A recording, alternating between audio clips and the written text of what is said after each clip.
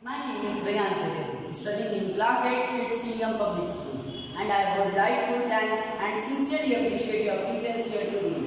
And on every topic, your presence gives much confidence toward my presentation. This importance of cleanliness in our lives cannot be denied. Maintaining a clean environment is important for the health of all humans, as their health completely depends on the atmosphere.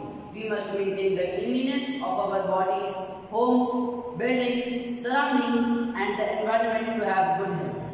Keeping our home clean and tidy is very important for your overall well-being. A clean house is important for the health and well-being of our entire family. First of all, a dirt house is filled with germs, and the best defense against the spread of all illness is to keep the germs washed away.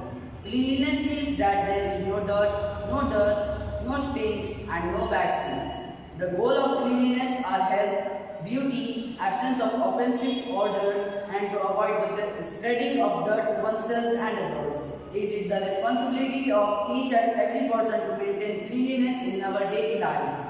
Before I conclude my topic, my dear friends, I would like to suggest myself and to you all that we should sincerely care about neatness and cleanliness in our daily life. Good people keep them always clean and they wear neat clothes. Thank you, and I sincerely appreciate your attention during my presentation.